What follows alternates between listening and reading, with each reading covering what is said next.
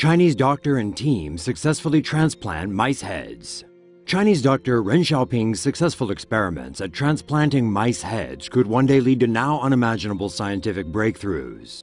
Dr. Ren and his team first successfully transplanted the head of a mouse onto the body of another in 2013, and since then they've reportedly performed about 1,000 such procedures.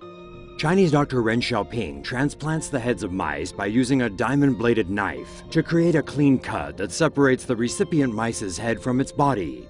Next, the donor animal's head is separated at the midbrain in order to preserve the brainstem, so that the heart and lungs continue to function.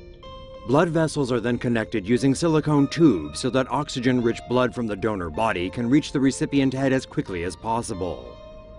Spinal cord nerves from the recipient's head and the donor body are then fused together using polyethylene glycol, or PEG.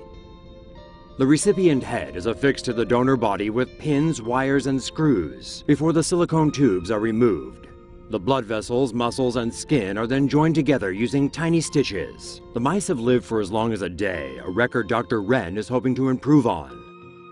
According to a report in the Wall Street Journal, Dr. Ren hopes to use the knowledge he's gained so far in a 2015 bid to transplant the head of a monkey. While some call such experiments unethical, others believe Dr. Ren's research is a major step towards the long-term goal of transplanting a human head. See a story that really should be animated? Suggest stories to TomoNews now.